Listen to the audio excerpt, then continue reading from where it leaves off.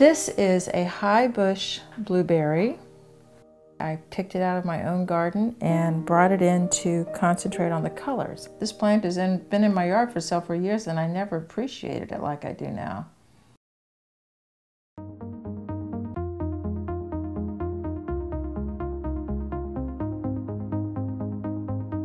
It's a good subject.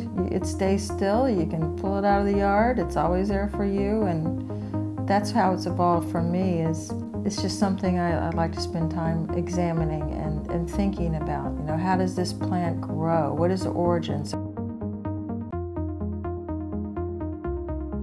The art side of it is that this drawing of plants like this is a well-established, skill-based artistic endeavor.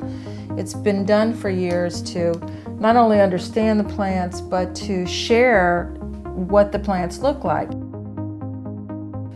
It's hard to beat a drawing because with a photograph you're limited to where the light is and how that, you try to balance it with the camera. But with your eye, we have so much more access to the values in anything we see. The eye is much better than the camera. You can't replace it.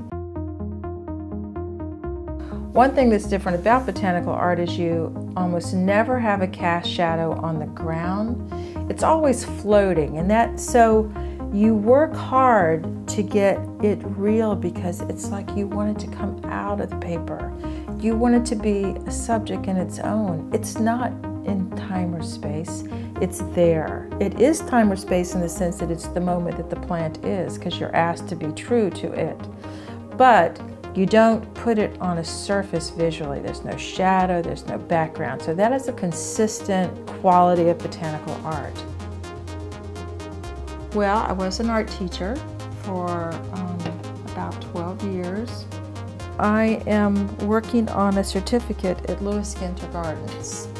And my reason for going ahead and getting a certificate is anticipation of possibly teaching it. I don't know that there's any better way to learn and to enjoy sharing a subject than being a teacher.